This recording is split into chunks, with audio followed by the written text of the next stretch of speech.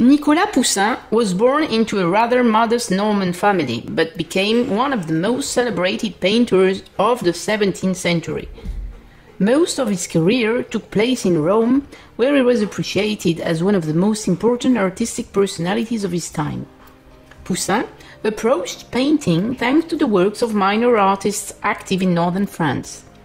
In 1612, he moved to Paris to study seriously, and for 10 years he led a very poor life. Finally, in 1622, he was entrusted with a commission for the realization of 6 paintings of the Jesuit church. At the end of his work, he decided to seek his fortune in Rome. In 1624, he settled in the internal city which would become his residence for the years to come, Rome.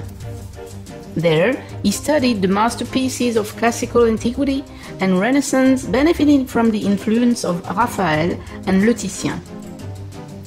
Cardinal Francesco Barberini, nephew of the Pope, became his patron and introduced him to many intellectuals and antique art dealers in the city. Around 1629, Poussin fell seriously ill and was cared for by the family of a French cook who worked in Rome and whose daughter the artist married in 1630. The disease coincided with the change of his direction in his art.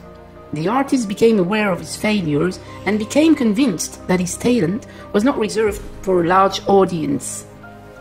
And in fact, since 1630, having failed to obtain enough commissions for large works destined for churches, Poussin found his personal artistic vocation in the creation of small canvases for private and scholarly collectors. He preferred mythological subjects or episodes taken from classical literature or the Bible. Poussin's art was rooted in classicism and drew on the ideals, reason, balance, harmony, proportion, and order. His work depicts characters who move and act like actors on a stage, but frozen in time, movement, and expression. The result is an image characterized by great formal rigor. The shepherds of Arcadia are a perfect example of Poussin's art.